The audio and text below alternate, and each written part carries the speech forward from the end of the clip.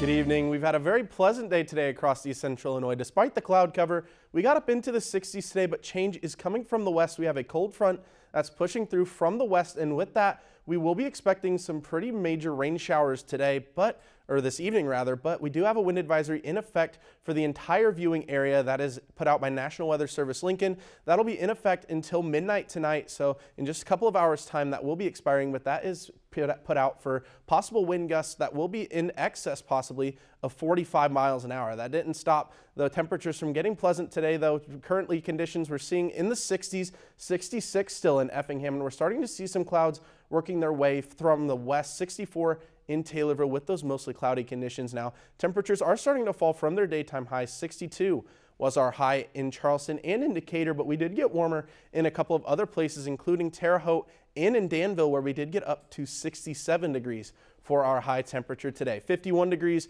overnight tonight, so we will be dropping down a little bit with rainy conditions, but strong winds are going to be the theme. We say gusting up to 25 miles an hour at times and possibly even over 25 miles an hour. That will be affecting the temperatures, but not in the usual sense. 56 degrees for our daytime high tomorrow, but you won't be seeing it on our timestamps here on 8, 12, 3, or 6 o'clock, because that's actually going to be taking place in the morning hours tomorrow. Around 5 or 6 in the morning is when we're going to see that 56 degree temperature.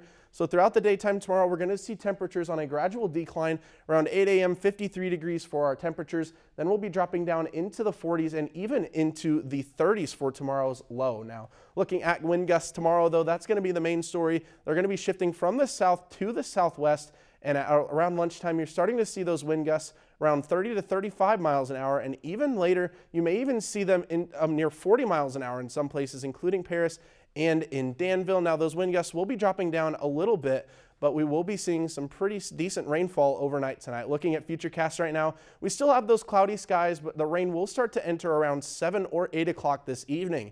We're going to be seeing the first bit of rainfall throughout the evening hours tonight, and we'll see a little bit of a second branch of this wave coming through around the early morning hours on Tuesday. Now, when this pushes through, we'll be left with mostly clear skies overnight into the morning hours. We may see a spare shower or two, but for the most part, cloudy skies throughout the daytime tomorrow. And when this rain system passes through, we'll be expecting around 7/10 of an inch in Charleston. Could even see 8/10 of an inch in some places such as Effingham and in Terre Haute, but more or less right around 3/4 of an inch of rain for the entirety of East Central Illinois. Now, we are going to be getting a little bit of a break from the rain later on this week. Wednesday, cooler, but we are going to see less winds. 47 degrees for our high on Wednesday over cloudy skies.